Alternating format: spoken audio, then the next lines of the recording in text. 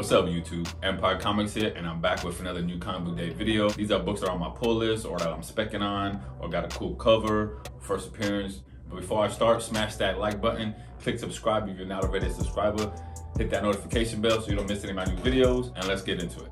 Up first for Boom Studios, I have Brzrker issue 3. Next for Boom Studios, I have 7 Secrets issue 9. I've been really liking this comic book. I've been reading it since issue 1. I can't wait to read what happens now the whole world knows what's going on. The Image, we got Radiant Black cover A, and then I have cover B, or it's the other way around.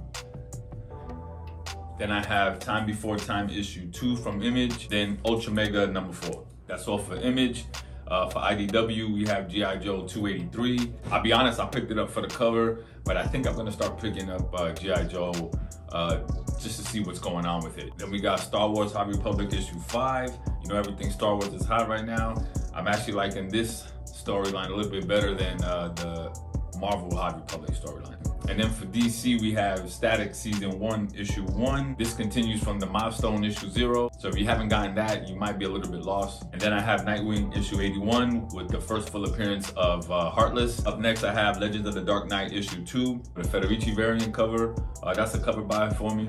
I'm trying to get all those, but there is the first appearance of a villain in that one. And last for DC, we have DC Pride issue 1.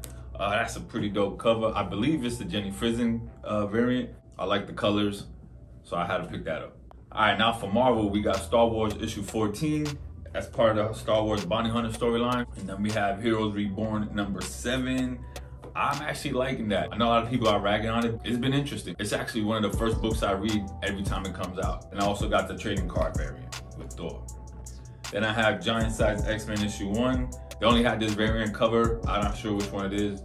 I wanted cover A, but I guess they didn't have it. Then I got Miles Morales issue 27, cover A, continuing the Clone Saga. And then I had to get cover B, the Bartel variant. Something about the colors, it just pops. And then finally, after a long delay, Venom issue 34. This is the final issue in the arc, the final issue for Donny Cates.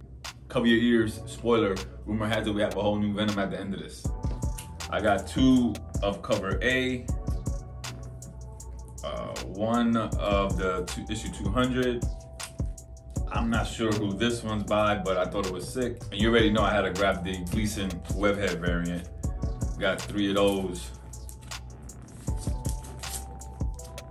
I gotta make room on the wall for one.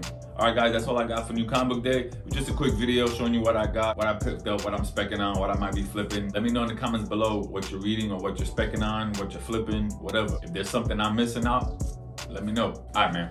Peace.